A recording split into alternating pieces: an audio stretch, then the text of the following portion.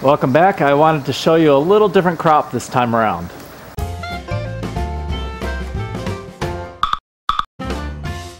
These videos are brought to you in part by our Patreon contributors. Our top contributors are TrueAquaponics.com, GreenLifePlanet.net, GlassBottleOutlet.com, and GrowPockets.com. Thanks for your support. Every fall the water temperature drops in here since I don't heat it. Now during the summer it can be 70 degrees or so, and then once it goes down below 55, maybe 60, I start getting string algae growing in this open area where I just don't have any rafts. At first I thought it was going to be a problem, but now I actually harvest it and use it elsewhere. I wanted to show you this quick graph of the temperatures in the greenhouse over the last 2 months, where it shows the high and low air temperature inside, along with the water temperature with this pink line here. So you can see in October the temperature was around 70 degrees, and now it's been floating at about 45 degrees or so for the last week or two. It of course grows best where the nutrient-rich water is coming into this grow bed, and all I have to do is just drag my hand through it and pull out a good lump of it. And I just set it on this plastic to let it dry out a little bit more, and it will solidify somewhat into a patty. So about once a month I can take out a whole bunch of it.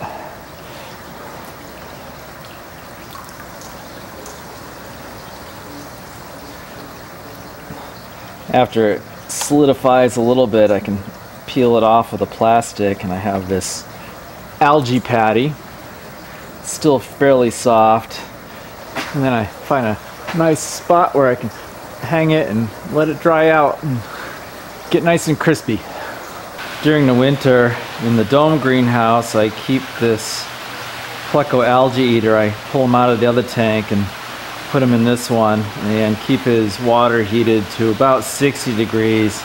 That's just enough to keep him alive and a little bit sluggish, so he doesn't eat a whole lot, but you can see he's keeping this tank nice and clean. And then every so often I take one of these algae patties and throw it in there for him.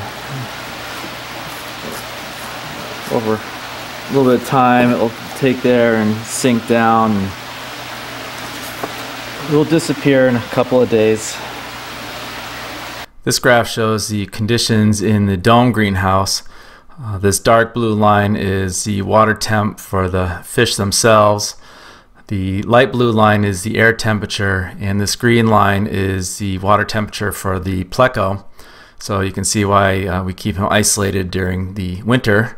And then these red lines are the actual relay turning on and off the heater unit for the Pleco heater. So that's about it. Just a quick and dirty way of getting a little bit of free food for my Pleco during the winter. Thanks for watching.